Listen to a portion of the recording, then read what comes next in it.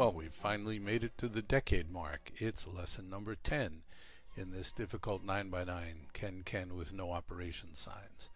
In the last episode, we were working on this 15 cage. Let's stick with it for a while because there's a lot that we can do.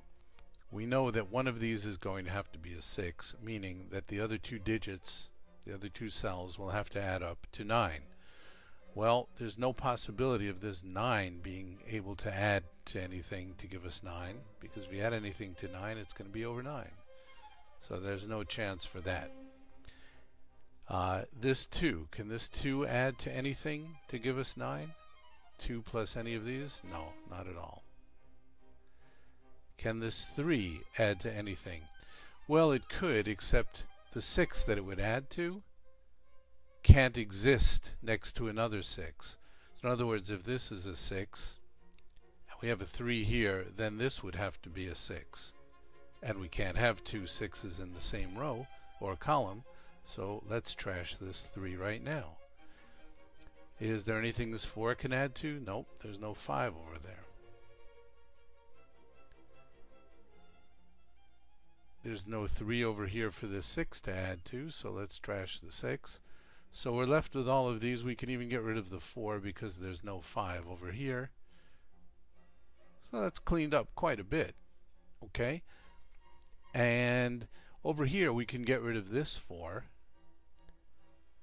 because there's no 1 over here to combine it with to make it a 5. And the same goes for this 4. There's no 1 over here. Let me clean this up a little bit. Good. So what have we accomplished? We've found out, if we look in this row when we do our check for things we've eliminated, how does it affect this row? No 4s here, no 4s here, no 4s here. The only place that could be a 4 is here. This has to be a 4. So let's make it a large 4.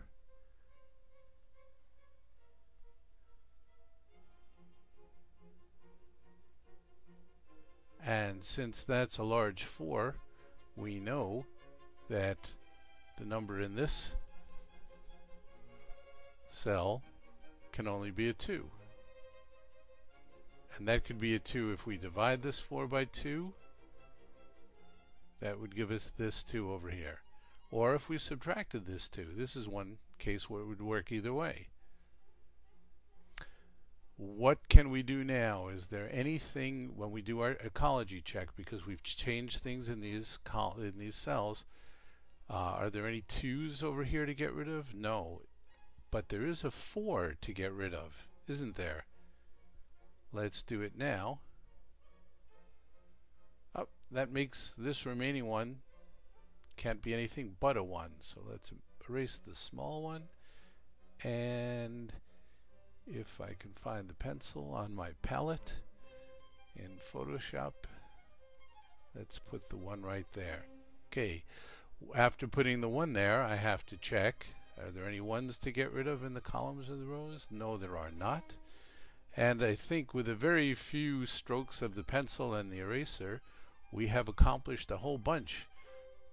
We've narrowed this down an awful lot, and we've solved this one and solved that one. Let's tackle the rest in the next lesson. See you then.